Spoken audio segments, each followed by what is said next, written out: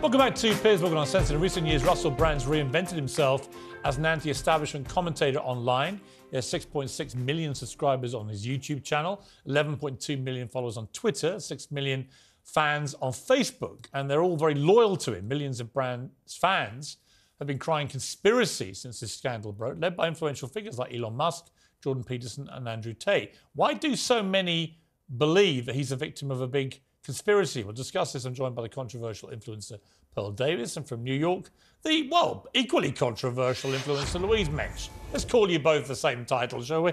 All right, let me start with you, Pearl. I've been watching this. It's very interesting how this debate has come down now, with a lot of people on the conservative right in the main, but basically saying they believe he's been deliberately targeted and taken down to silence him because he's been promoting what they see as conspiracy theories. I mean, it certainly seems like that. I mean, I think you just start to see the same thing over and over again, where prominent figures like the Tate brothers, right, come out and then all of a sudden they have all these allegations from 10 years ago and there's no evidence. They don't go to the police, and all of a sudden it's believe women with no evidence. And and it becomes like trial by the media, which I just think is wrong. But is it right to equate his YouTube channel, his exploration of various theories about COVID or whatever, is it really realistic that a 4-year investigation by two mainstream media companies is in any way connected to that or a desire to silence him? Why would they care? It just seems like they always just go after him. I don't know why.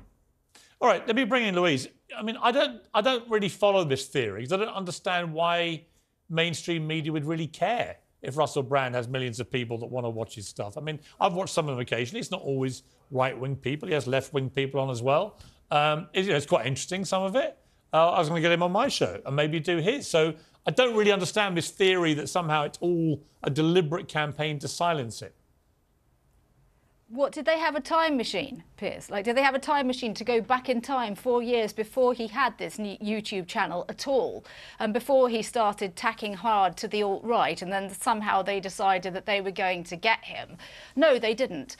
And I think the key thing here is not to confuse two separate issues. The first is the issue of putative criminality of a criminal case that, as your previous guest said, will almost certainly never be brought because this is historical stuff, and saying, which I think you're saying, I disagree with you, that the rest of us can't decide that these women are victims. Now, I don't believe in the Me Too movement. I have a problem with the idea that accusation is the same as conviction. That's not true.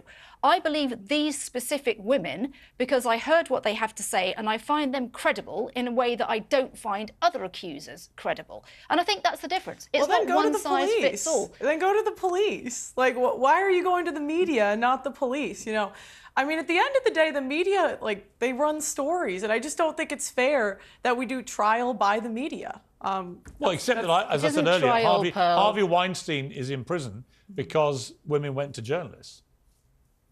And then the police. Well, they should go to the police. Yeah, but it can be sometimes women feel, we just had the... Why would you? That doesn't make any sense. Well, you go to the journalist instead of the police? But we live in a country here where only 1% of rape allegations lead to conviction. Well, maybe only 1% were telling the truth. I don't know. Does that seem likely?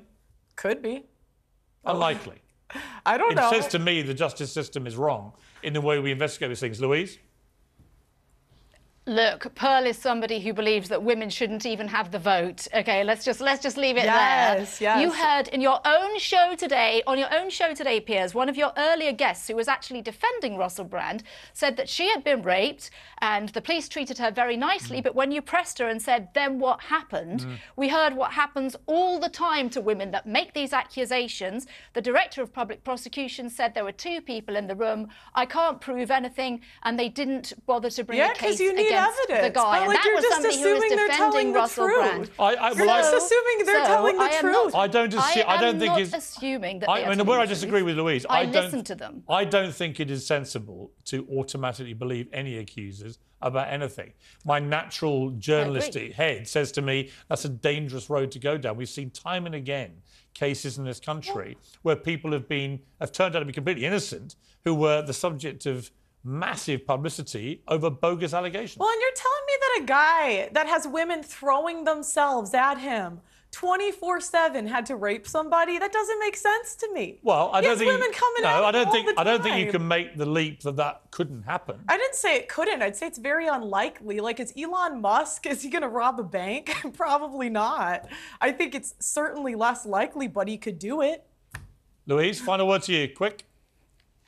He had thousands of women, yeah, but he decided he had to go and pick up a 16-year-old from school. Look, I don't have to see him convicted in a court of law to believe these accusers, because these specific accusers are credible. Okay. Their stories are credible. Why are they credible? We've got to leave it there. Is there a woman?